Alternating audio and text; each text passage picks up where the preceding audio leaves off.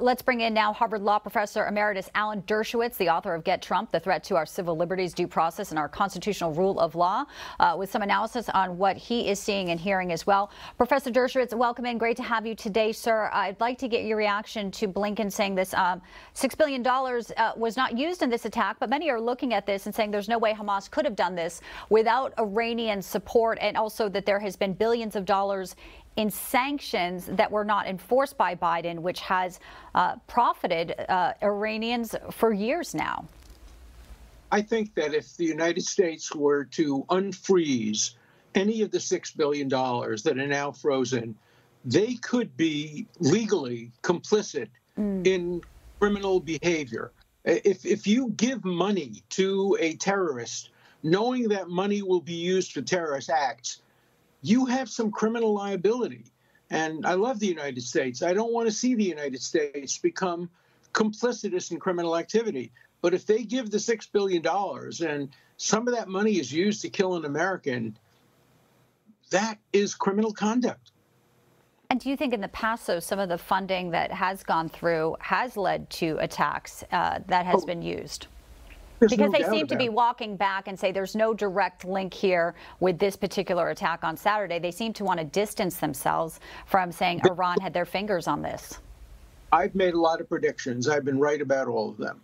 I predict that they will change their mind and that we will hear that there was a green light given explicitly by Iran to allow this attack to occur. Maybe not at the moment, but fingerprints are all over this thing. And I do think that it's possible to bring a lawsuit against the United States for, if it were to be giving any of that money away, to have the courts stop it from becoming complicit in criminal behavior. I don't think this is something that the administration has the right to do by itself, especially since Congress is almost certainly going to oppose it.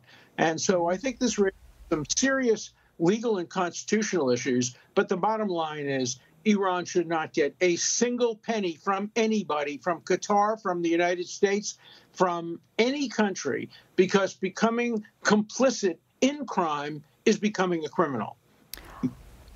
Excellent statement there. So let's talk about what's happening across college college campuses and the statements they are making. You know what's going on at Harvard regarding that statement that came out from student groups saying they hold Israel entirely responsible for violence. A lot of backlash tonight. There's actually UC San Diego holding an event that they say honor our martyrs. Now there's this. A dozen CEOs, Professor, are backing Bill Ackman, saying we shouldn't be hiring these folks. Do you think that is fair? Some people say they didn't know what was on the statement. Or do you think they should absolutely be called out for the statement they signed blaming Israel? Would you want a lawyer who didn't read a document before he signed it? No. Of course not. These idiot students, they didn't put that on their application to Harvard, that they signed statements before reading them. It's worse that they signed the statements before reading it, because it means that they automatically, in a knee-jerk way, were prepared to sign the most outrageous statements against Israel. Can you imagine any of these statements, a statement against African-American people, against gay people, against transgender people? Of course not. Don't buy it. These useful idiots can't get away with that. I have to tell you, I was a lawyer, been a lawyer for 60 years. I would not hire anybody who signed any of those statements unless they could prove they didn't know that they were signing or their statements were forged. But if they signed the statement knowing it was from Amnesty International or from some group without reading it, I think they're excluded from the job market. Certainly any job market that I'm involved in, they would be excluded from. I could never, ever put a client's life or liberty or finances at risk by having stupid lawyers like that. I don't care if they went to Harvard Law School or Yale Law School. If they can't read a document before signing it, especially a document that is a blood libel, essentially, then they deserve.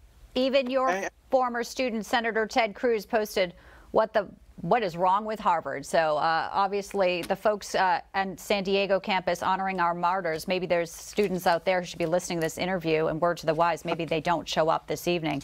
Terrible to see this happening across our college campuses. Professor Dershowitz, thank you so much for joining us today. I certainly appreciate it, sir, as always. For having me on. Thank you.